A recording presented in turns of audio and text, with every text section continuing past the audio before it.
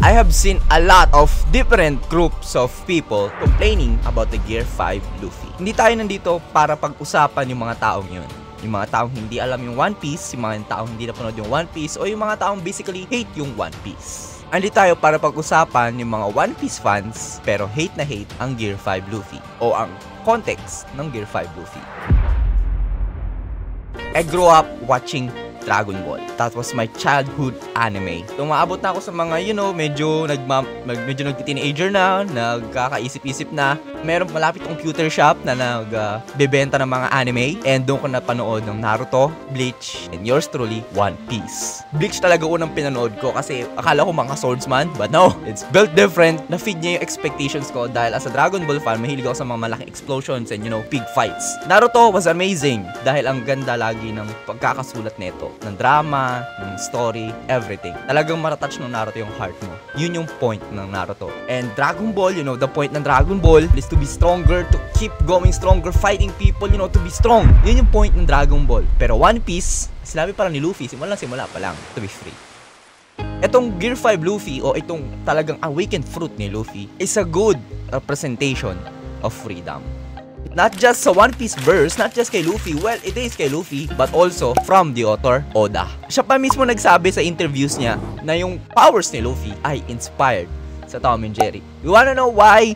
Kasi from the start, we all know One Piece is not gonna be a serious anime. We all know from the start, ito yung meant ni Oda. A rubber boy. A boy eat a rubber fruit. Lalo na nung part na naglaban sila na Enel na which is sana hindi nyo skip ang Skype arc. I can't believe people skip arcs. I can't believe you can do that. Parang siyang nagkaroon ng ultra instinct nung laban nila doon. Dahil ginawa niya, hindi lang siya nag-isip. Like, he didn't even train for that. Pero yung mga reklamo naman din na pumangit to yung animation about it, mga One Piece fans to na nagalit sila pumangit yung animation, it's not. Andun pa rin yung epicness ng animation. Na-prove na already ng One Piece na kaya nilang i-up yung game nila sa animation. Na to the point na every episode, it feels like a movie, right? Wala lang yung sound effects. Yeah, I think they can up the game to sound effects, but it doesn't matter. The animation is really, really good na. Perhaps yung mga latest episodes like in Zoro vs. King, ang angas na animation na yon. Pero yung scene na yon, it's supposed to be serious. Pero yung kay Luffy, ang episode na yon, it's about Joy Boy.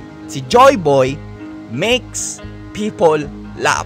Pag ginawa mong serious animation, itong Joy Boy na to, hindi na nagme-make sense. It will not justify his power as Joy Boy. I think that makes sense na from the start. Na this episode, expect tayo ng Toon Force, ng Toon Animation.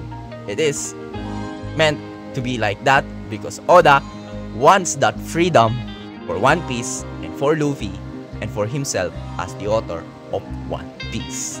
And maybe that's why Oda take inspiration from Tom and Jerry to express yung pag-drawing siya, to laugh, kasi it's freedom na pag-drawing niya. He can draw finally na, para hindi lahat ng transformation, like palakas ng palakas, paseryoso ng paseryoso. He wants to make, people happy. That's why it's Joy Boy.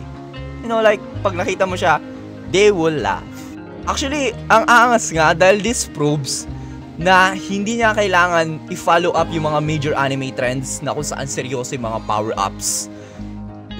Halos lahat, lagi ng mga power-ups, laging seryoso. They're gonna be like MUI na sobrang seryoso na ni Goku.